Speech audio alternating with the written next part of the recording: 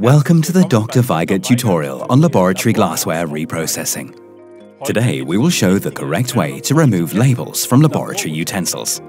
You've probably experienced the following situation. Laboratory glassware comes fresh from the washer disinfector, but unfortunately label residues still stick to the glassware and the interior surfaces of the machine. We'll show you how to avoid that. There are various types of paper labels and label glues that can be effectively removed in different ways.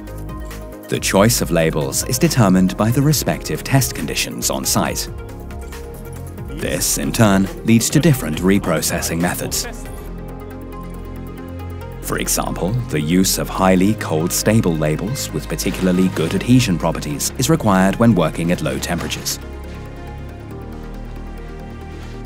In general, it's important for labels to remain on the laboratory glass during the planned routine work and not to peel off prematurely. But particularly well-adhering labels are more difficult to remove afterwards without leaving residue. However, many labels can be removed with automated cleaning, eliminating the need for laborious manual cleaning. The following things should be considered in this context. First, the temperature should be set so as to support label removal, at least 70 degrees Celsius. Second, the choice of the process chemical. A detergent with surfactants aids removal.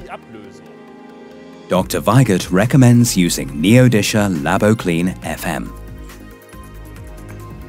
Labels are not dissolved by the process chemical, but only removed.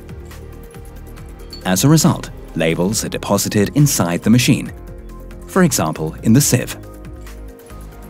All label residues should be removed before the machine cools down.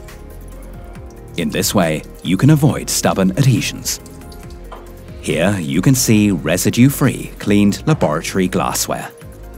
For selecting specific process chemicals and corresponding program parameters, please contact your neodisher consultant. On request, the application's engineering neodisher develops customized solutions for your individual requirements. DrWeigert, systematic hygiene.